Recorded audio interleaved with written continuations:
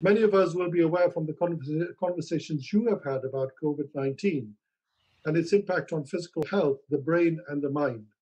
It's a global phenomenon. 52% said their mental health had declined since physical distancing began, because, as you know, physical distance, unfortunately, has also meant psychological distancing for many patients, many people. 88% indicated they'd experienced a symptom of anxiety in the previous 2 weeks, so a whopping nearly 90% had had anxiety in the previous 2 weeks during COVID.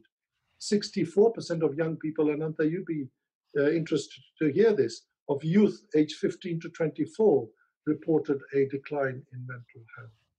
There is no litmus test for mental health problems, and there is no vaccination that will stop mental illness, which is why seminars like this and what you all have done, and Sadhguru, you've done internationally, why they are very important to address some of these issues.